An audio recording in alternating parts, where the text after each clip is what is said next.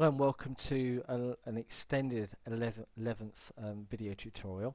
Now, in the previous two videos, we've been learning about reading from files and so on.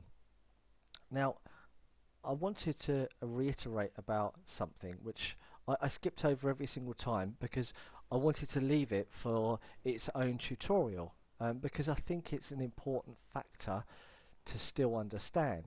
Is that sometimes when you write text data to a file, there's some additional bytes or pieces of info that can get written that they don't appear, okay, and you need to be able to work out what they are. And when you do start learning about how to work out what they are, then you get a better understanding about what symbols and what characters and what special characters are there with inside of ASCII and programming and so on. Okay, so I think as much as this video could be skipped over, it's kind of still a really important one to watch. Okay, so in the previous video we looped around our fopen.txt file, and which we know there is 9 characters in there. Now essentially there should only be 9 bytes in that one file. Okay, now if we come to the terminal, you see that there is actually 10 bytes in that file. Now I wrote the data to the file using an editor in Linux, okay, in the terminal. Now, and that then wrote 10 bytes to the file, even though I'd put 9 characters in the file. So the question is what is that 10th byte? Okay, and how can you debug this to work out what that 10th byte is? It is very, very simple to debug, but if you kind of don't know where to start to work it out, then you know it's a little bit difficult. If you do Google this, you're probably going to work it out within the first search. Now, I have Googled it as well just to prove the point, and yes, you could work it out within the first few results of Google. Okay, so it is an easily answered question. Alright, but what we're going to do is going to test for what this char is. Okay, and if it is the char that we want, then we're going to use it. If it's not, we're just going to skip over it. Okay, now so as we loop through, we're going to test if, and we're going to use preg match in this scenario. Okay, actually for people that don't know how to use preg match at this one time, we'll stay away from it, and the first example will be the simple one, the long-winded one. So if char is equal to, now we talked about \n, you know, that meant a new line. Put then the file pointer to a new line. Okay, so let's just check for that first of all, shall we? You know, and we'll come here and we'll say then, we'll say x equals ftl anyway because we want that, and then we'll echo out if, sorry, we want is not equal to \n. We'll echo out char x.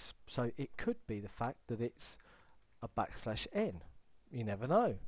So let's come here and let's see what output we get. Now, previously in the tutorial we got char 10 with nothing there. So let's refresh this, and you're like, my God, it's a \n, which is a new line. So that's obviously the question answered. But what about if it's other things? Now, I talked previously about this end of file.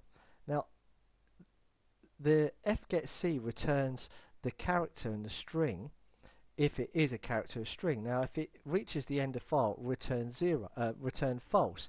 Therefore, if it was, if this magic 10th char was the end of file, then it would never have executed this code because char would have equated to false.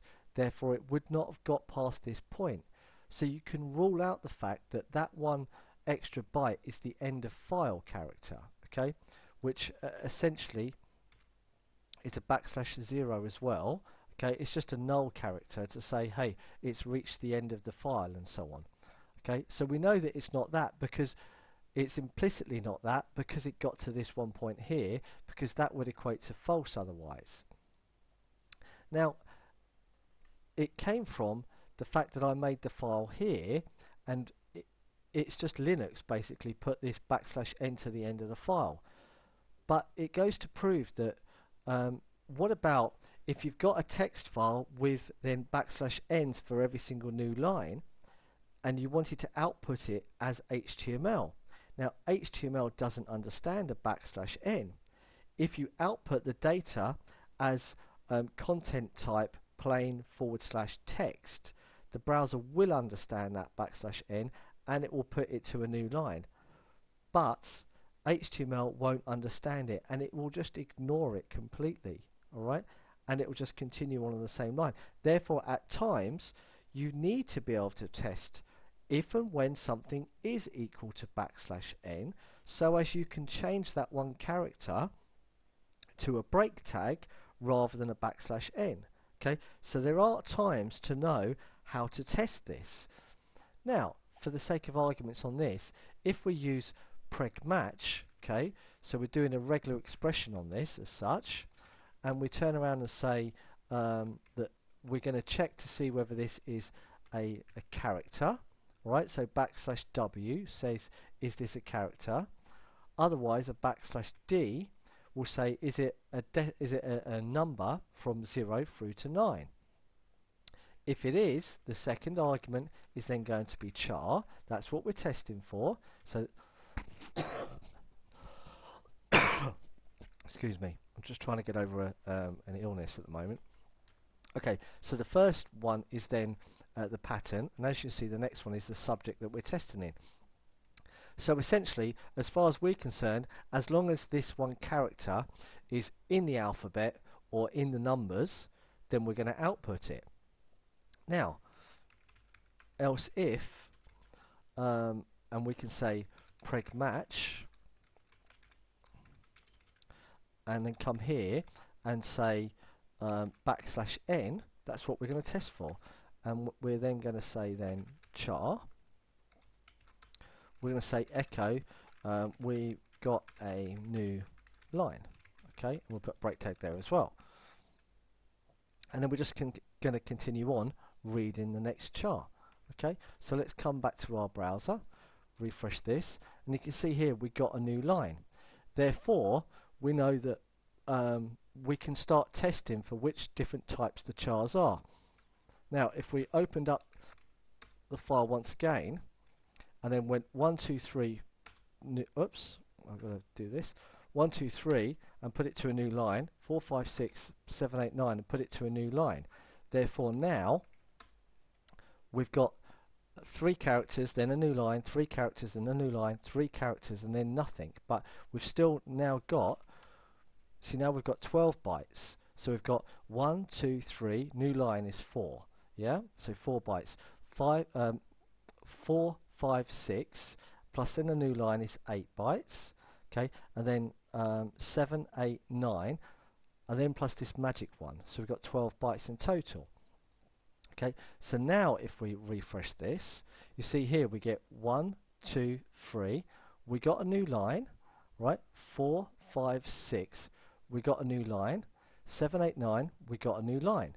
Now, if we wanted to display this exactly the same way that it was in the file, okay, we could just then get rid of, naturally, this and say echo char, and because we got a new line, now we're just going to display a break tag instead.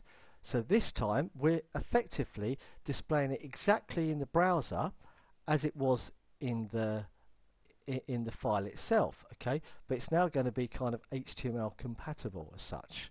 So let's refresh this, come back here, and as you can see now we get 1, 2, 3, 4, 5, 6, 7, 8, 9, okay, all on new lines, formatted essentially in the same way that it was in the file. So looping through every single character, checking for which character type it is, which char type in the ASCII table, you then need to know, right, well, if that's a new line, I need to translate it to HTML and I'll put it as a break tag.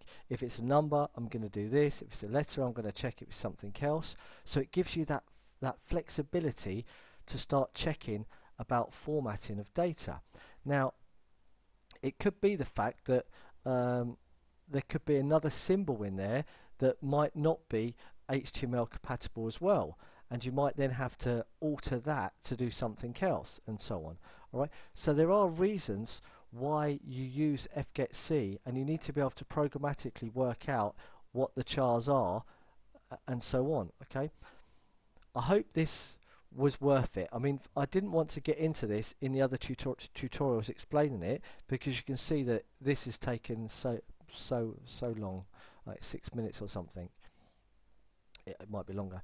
Oh, it's 10 minutes, sorry.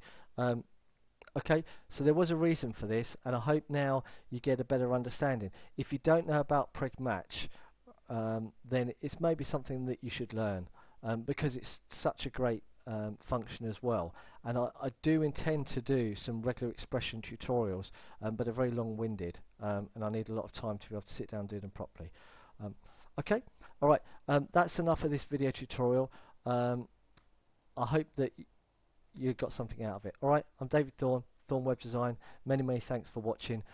This is the final video for this evening, because I've had a long day. I'm going to sit down and relax now. Alright, thanks very much. Look forward to some more videos, hopefully either tomorrow or on the weekend sometime. Alright, thanks, bye bye then.